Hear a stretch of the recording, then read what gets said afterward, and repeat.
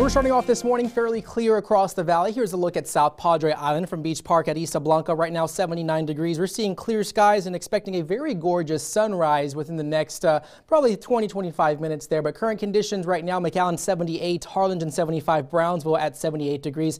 Here's a look from the NBC 23 Far Bureau of the Expressway just near the Sugar Road exit. So we're seeing some fairly clear road conditions as of now. As far as our dog walk forecast, we are expecting those temps to eventually warm up into the mid 80s. We're going to have a very hot day today here across the valley, with us getting up to about 93 degrees by the noon hour, 93 by the 1 p.m. hour. As far as our destination 3-day highs, if you're heading out of town, just keep in mind that there is going to be some rain chances for the Houston area, mostly hot and humid for San Antonio. We're going to see some storms in the Dallas area as we head into Sunday and Monday, and we're expecting rain chances for us here in the valley, all thanks to that tropical system that is now moving back over open water. We're seeing calm conditions across the southern half of the state. There is a stationary front to the north of us that's going to give rain chances to the Houston area and Dallas. However, our main concern is going to be what's going on in the tropics. The National Hurricane Center now giving that system a 40% chance of development within the next 5 days. We are seeing the center of that convection now moving back over open water, and this is expected to take a more of a northwest track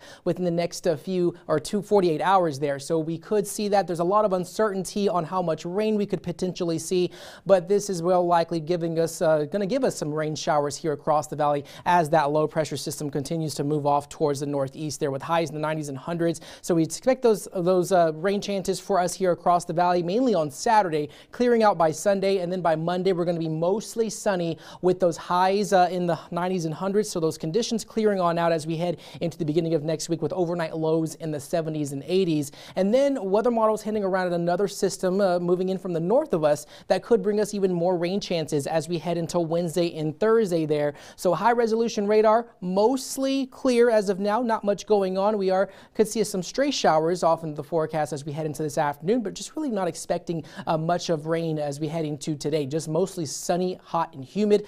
The rain that we did receive within the last 5 days definitely put a dent in our drought monitor conditions. So we're seeing mostly conditions that are not experiencing drought as of now, but dry conditions in place for Brownsville and areas in southern Hidalgo County as far as McAllen and Edinburgh as we go into the next few days. And we are expecting some more rain chances as we head into the next 48 hours there for this weekend. As far as your 7-day forecast, temperatures in the low 90s for this weekend. We're going to have to watch the tropics to see on whether or not we're going to see that rain, depending on the center of that system where it goes. It could be well far to the south of us, and we very well could just get some showers, or it could take a more northern track and give us more scattered showers and storms. But expect those highs in the upper 90s for Monday and Tuesday, overnight lows in the 70s.